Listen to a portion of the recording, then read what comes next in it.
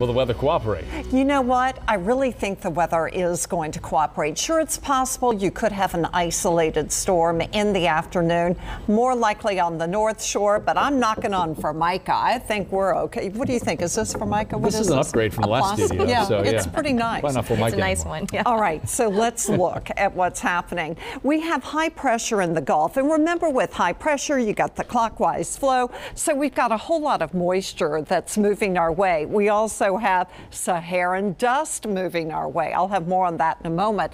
But we have this front to the north. Front is not going to reach us, but it will cause a little bit of rain to move our way. So we're going to have to watch that. And you can see this flare up of activity to our northwest. But wait, look at this. So here is our upper level high, and it basically steers the traffic. And the traffic is the moisture and also that potential for dust to increase. And then right over here along the Texas coast, you've got the moisture streaming to the north. So that's one reason it's so humid out. Here comes the front. It gets a little close. You'll see some rain over in the southern portion of Mississippi. High temperatures tomorrow across the area, low 90s. It's going to be a hot day. And then as you go into Sunday, I'm not seeing any big changes. Southerly flow, plenty of humidity, high temperatures, low 90s, slight chance of rain in the afternoon. Here we are going into Monday, and it does look like you could have a better chance of rain in South Florida. So a hot weekend, isolated rain. The heat index is going to be around 100. So if you're going to be playing really hard outside, you know, take a few breaks. And then hydrate, shade, sunscreen, always check the back seat. Meanwhile, it was hot today. We hit 90 degrees at the airport. That, you know, we've only had 6 90-degree days in the month of June.